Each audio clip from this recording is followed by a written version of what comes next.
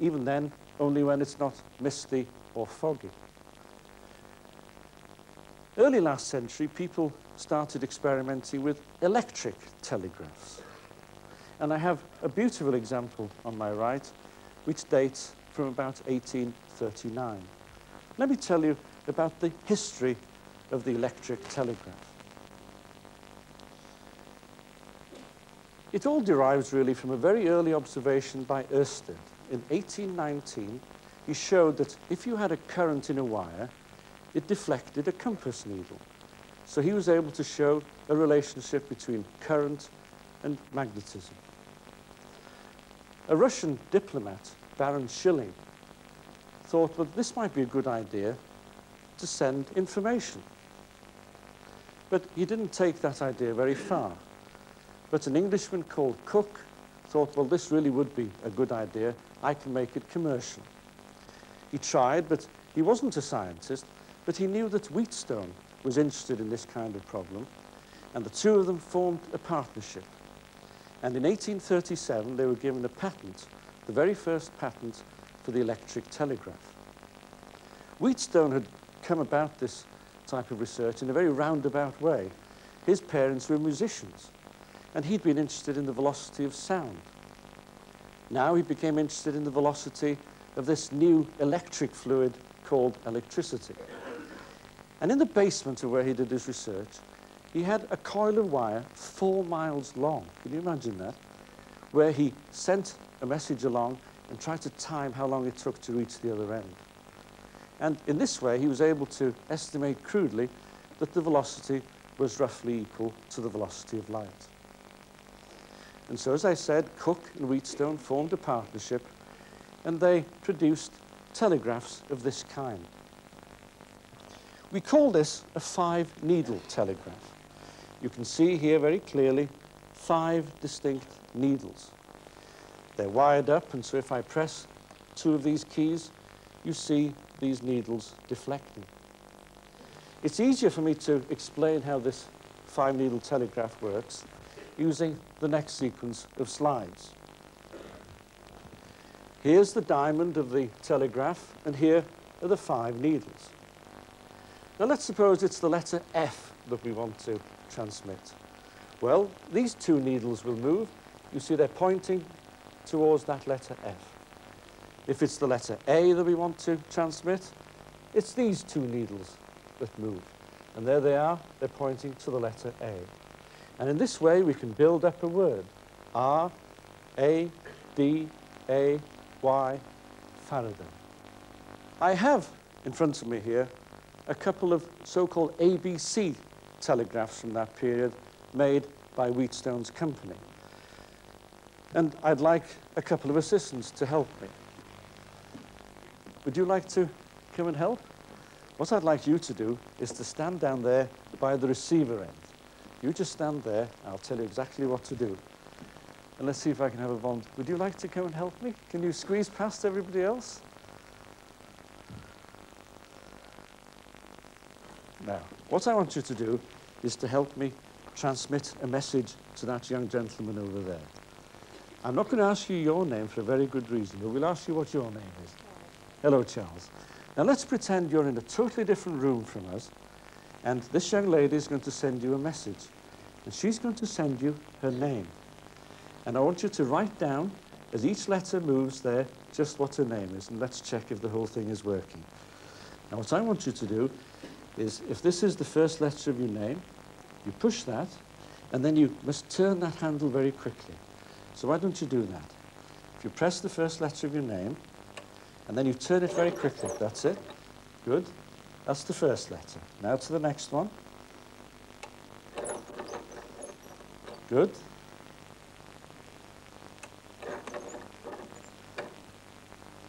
That's your name? Great. Now let's see what your name is. Her name is Maya. That's right, I think. Yes. Thank you very much indeed. Thank you for your help.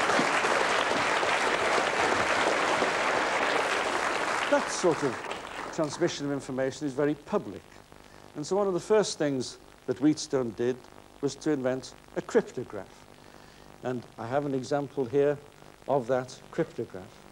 where now if you wanted, say, to transmit the letter K, what you'd actually do is to send the letter W. So there was a code built into here.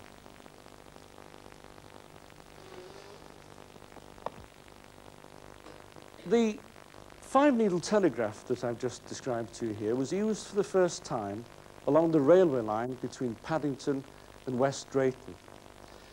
And this is a section of wood here, which you can see contains 5 wires. And this section of wood was all the way along the line from Paddington to West Drayton, carrying the 5 telegraph wires that actually stimulated these needles on the telegraph. The telegraph became very well known in 1844 because when the second son was born to Queen Victoria, within minutes of the birth, the information arrived in London. The Times published it just in time for that evening's publication, and the whole country came to realize just how important the telegraph could be. Another important invention at that time was made by a Welshman called David Hughes. What he worked out was an automatic printing telegraph. So instead of somebody having to wait at the other end, like Charles did just then, you can actually have a printed information waiting for you when you got back to your telegraph. Wheatstone found fame and fortune from his invention.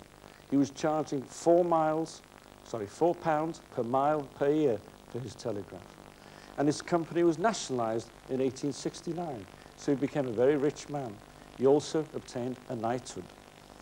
In this Royal Institution here, about that time, Sir William Preece, who was the chief engineer at the post office, said during a discourse, "I have not the slightest hesitation in saying that our telegraphic apparatus, thanks to Wheatstone, is at the head of the world. There is not a town in the United Kingdom possessing a daily newspaper that is not in direct communication with London for news purposes. And by this means, every man receives at his breakfast table the latest item of news." He added, "My own impression is that the time is not too far distant when even America will take advantage of the inventions we are now using." But America was doing very nicely, thank you, because independently of Wheatstone and Cook, 2 Americans, Morse and Vail, had invented their own telegraph. And that required a slightly different principle. And you're all familiar now with Morse code, where you can send a binary signal. It's a bit like the American smoke signals. It's a binary signal that you can send. Morse was the first to appreciate that you needed some sort of standard code. And what he worked out was a system where the most commonly used letters, like the vowels, E, for example, is a simple dot. 2 dots is the letter I. He was able to derive a standard code which was even used in the Second World War to great effect. What I have in front of me here is a slightly advanced version of Morse's equipment, where instead of the dot dash, you can see here a piece of metal which has grooves in. Where there's a sharp groove, that corresponds to a dot. And when it levels out, that's a dash. And so by moving this along, you can very, very quickly transcribe the information. So this is an advance on the simple Morse transmitter. Morse was given permission to set up his telegraph between Washington and Baltimore. And so America was very soon linked with telegraphy. Because of improvements in insulation of cables, it was then possible to lay cables in the sea. And London and Paris was linked by telegraph in 1852. And more importantly, Wales and Ireland were linked in that same year. England and India were linked in 1864. And 2 years later, the really big one, England was linked to the United States. And the ship that was used to carry out that very difficult task was Brunel's steamship, the important ship called the Great Eastern. So what I've described to you is really the birth of electrical engineering. The profession, the industry of electrical engineering started with the electrical telegraph. Because these pioneers had shown that you could transmit intelligence at the speed of light right across the surface of the Earth. But despite that speed of communication, the electric telegraph had its drawbacks. And that was because of the human interface. You had to give a message to somebody, he would code it, send it one letter at a time, and then decode it. So it really wasn't that swift a means of communication. But about the same time, the second dramatic change in telecommunications last century started. And this was the invention of the telephone. It's a bit like the telegraph, really, in that the real pioneers, those who did the basic science on the telephone, are not really well recognized now. But there was a German called Philipp Reis who, long before the telephone was officially invented, sent musical melodies along a wire. But the person who is credited with inventing the telephone is Alexander Graham Bell. He was a Scotsman. At the age of 23, he emigrated to Canada. And on St. Valentine's Day, 1876, he filed the patent for his telephone. But he was incredibly lucky, because that very same day, an orphan boy called Elisha Gray also filed the patent for the telephone. What people didn't know at that time was that Bell had not, in fact, transmitted human speech on the telephone. That occurred 1 month later using Elisha Gray's transmitter. So Bell, in my opinion, was rather fortunate to be called the inventor of the telephone. Bell designed various kinds of telephone, and his first was what we now call the butter stamp telephone. That's because in terms of its shape, it's very similar to the wooden instruments they used to use to make imprints in pats of butter. But this was the type of instrument they used. You could speak into it, and you could also listen as well. And if you were wealthy, you had two of them. So you could both speak and listen at the same time. Alongside me here, I've got an upmarket version of the butter stamp telephone. 2 years after his invention, in fact, during his honeymoon, Bell visited England. And he had an audience with Queen Victoria. And this was in Osborne House on the Isle of Wight. And this was the telephone that he presented to her. It's a rather ornate telephone, and it's been loaned to me by the Science Museum. The butter stamp instrument is rather more sophisticated than this one. You see it hangs on a hook, which was a feature of these butter stamp telephones. And the origin of expressions such as, "I'm hanging up now," or "off the hook," putting the phone off the hook, comes from that period.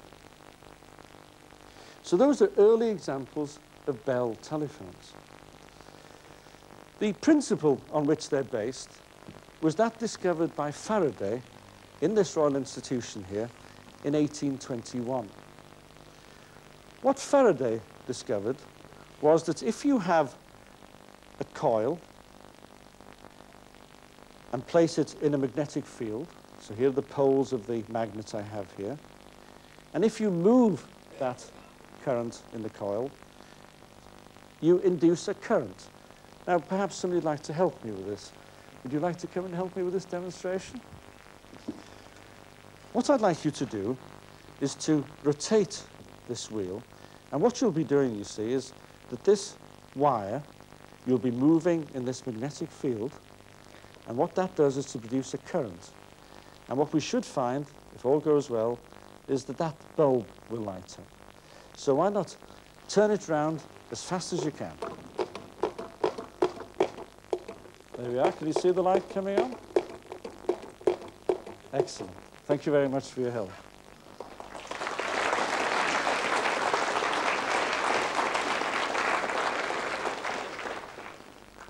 What Bell had done was to work out his receiver and transmitter this way. He said, let's take some vibrating membrane. And in his case, he just took parchment paper. He said, well, sound signals will vibrate the membrane. If we now attach a piece of iron, and he did that using a clock spring, that piece of iron will oscillate as the sound hits the membrane. And if we position that piece of iron close to the poles of a magnet, we can induce a current. So there'll be an alternating current produced, which will be in harmony with the sound signals. And that was the basis of both his receiver and his transmitter, the earpiece and the mouthpiece. Now that invention is rather good for a receiver, and even modern telephones use that principle. But as a transmitter, it really isn't any good at all. And the person that is responsible for introducing the transmitter or microphone that we have these days is Edison. You've heard about Edison before. In our first lecture, we had him inventing the light bulb, and in the third lecture, the phonograph. Well, here he was now with a major invention. As you know, he'd been working on carbon filaments for light bulbs. What he discovered during the course of these measurements was that if you have some carbon, and if you put pressure on it, its resistance changes. And I'll try and demonstrate that to you now. Here I've shown the resistance of this carbon. I'm now going to turn the needle and put pressure on it, and you can see the resistance decreasing. This was the effect that Edison noticed, and he based his microphone on it. The person who actually fully explained what was going on was David Hughes, the Welshman who'd invented the automatic printing telegraph. And what David Hughes had said was that it's not compressing the carbon that matters, it's the interfaces between tiny pieces of carbon that are there. And he said you'll get a much, much larger signal if you use carbon particles or carbon granules rather than a solid piece of carbon. Now, I have a very simple demonstration here, and I'd like somebody to help me. Would you like to come and help? What's your name? Emma. Now, what I've got here, Emma, if you just come around here, I've got lots of carbon particles. And just to show that they really are fine particles, I'd like to pour those into that glass. See, it's very, very fine carbon. That's what I've got there. And before the program, what I did was to put the carbon particles into this microphone here. So that was using Hughes's principle. Now, what I want to do now, seems to be working, doesn't it? Would you like to shout into this Hughes microphone? And shout your name, that would be the best, wouldn't it? Emma Shanks. And do you get closer? Emma Shanks. Very good, you see? It really does work, doesn't it? That works as a microphone. Thank you very much for helping, Emma.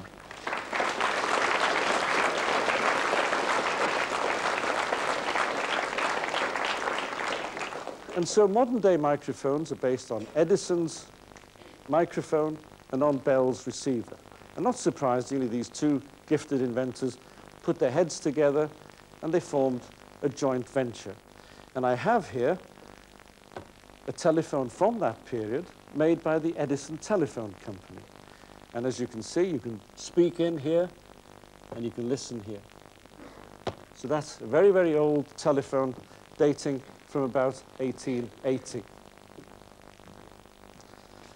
It'll surprise some of you to know that George Bernard Shaw once was employed by the Edison Telephone Company. In one of his works, George Bernard Shaw says, "You must not suppose, because I am a man of letters, that I never tried to earn an honest living." Obviously, being a playwright must have been dishonest. "I began trying to commit that sin against my nature when I was 15 and persevered until I was 23. My last attempt was in 1879, when a company was formed in London to exploit an ingenious invention by Mr. Thomas Alva Edison. A much too ingenious invention as it proved. It bellowed your most private communications all over the house, instead of whispering them with some sort of discretion.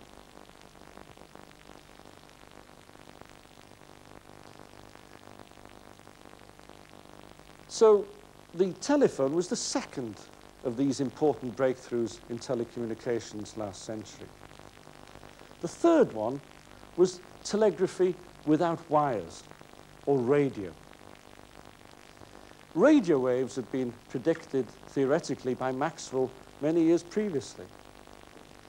But the first practical demonstration of radio waves, believe it or not, was by David Hughes, that same Welshman who invented the automatic printing telegraph and the microphonic effect that I've just described in carbon granules. What he did was to send signals along about 500 yards of Great Portland Street near Regent's Park in 1879.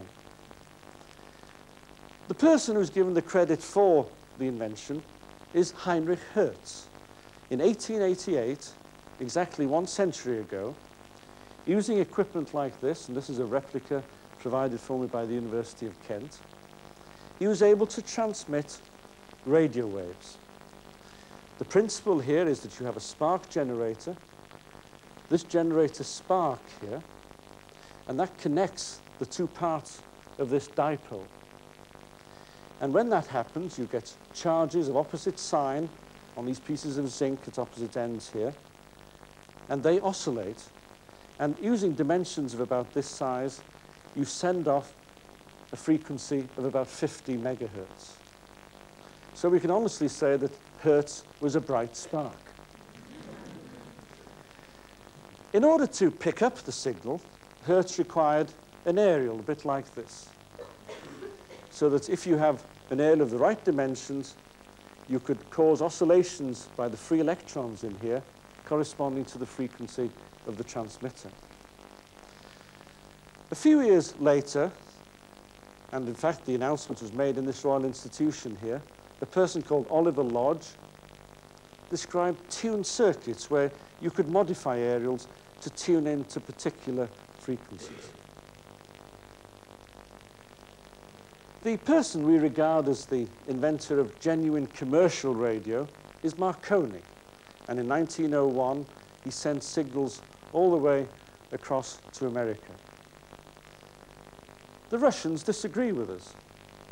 May the 7th in Russia is called Radio Day, and that's because they believe that a Russian called Popov invented the radio. The BBC, as I mentioned in a previous lecture, started in 1922, and this meant that modern microphones had to be invented, rather better than the ones in a normal telephone. And I have a couple of beautiful examples here of silver microphones, excuse me, made by the MI company for royalty. Every member of the royal family had their own microphone. Which is very, very heavy. It's made of solid silver. This was made for Queen Mary. And the one alongside me here is the one that was reserved for King George V. And on here is inscribed all the various special occasions when he actually used this special microphone. So I've described to you now the three basic telecommunication inventions of last century. Hughes, this famous Welshman, figured in all of them. And he is commemorated, in fact, by the Royal Society of London. A special award is given each year, a very prestigious award, for a person who's done novel work in communications. The consumer had a lot to say, obviously, in inventions like the telegraph and especially the telephone. When you produce something new like a telephone, there's certain resistance to change initially. Charles Priest, who I've quoted earlier, who thought wonderful things of the telegraph, didn't think the telephone was necessary. He said, we have enough messenger boys in this country to send messages around. We don't need the telephone. But as gradual acceptance comes, so technical improvements are made, and that then speeds up the acceptance, and you get a rapid acceptance then. Behind me here, I have some beautiful examples of telephones, which again have come from the Science Museum. And these illustrate really how telephones have changed over the years. This type of telephone here was the very first sold by the post office. The receiver was rather heavy, and it's in this box here, and therefore it was wall-mounted. And so you spoke in here, and you had to listen through these tubes. This one here was made by Ericsson in Sweden, a company that is still in existence. And this was the first telephone to couple together the earpiece and the mouthpiece. Really very nice phone that dates from 1893. This telephone is an interesting beast. It dates from 1905 and is the Strowger telephone, or sometimes called the pot-belly phone for obvious reasons. This was a very, very good invention because, as you can see, it has numerals on here. Strowger was an American undertaker, and he was very, very fed up because telephone operators were sending all the trade to his competitors when people telephoned in. And he invented an automatic switching system which formed the basis of automatic telephone exchanges. And so it's from this period that you see dials like this on the telephone.